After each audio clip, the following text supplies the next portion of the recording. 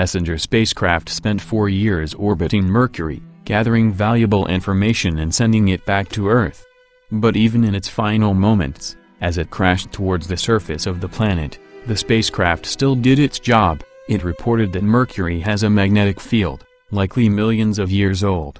Mercury is the smallest planet in our solar system, and it's also the closest to the Sun.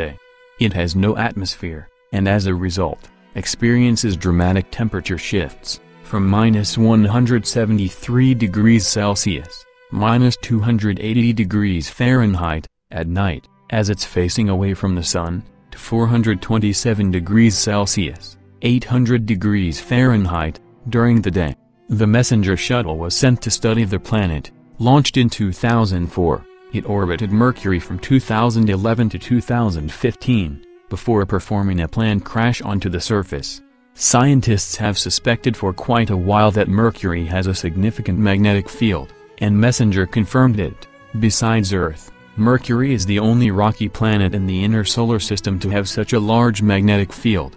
While today it is nowhere near as strong as that of our own planet, it is believed that at one point in the past, Mercury's magnetic field was 100 times stronger than that of the Earth. We still don't know for sure why this field exists, but it's likely that it is due to a liquid core. Another observation which seems to confirm this theory is the fact that the planet's crust seems to be thicker towards the equator and thinner at the pole. The core accounts for more than 85% of the radius of the planet.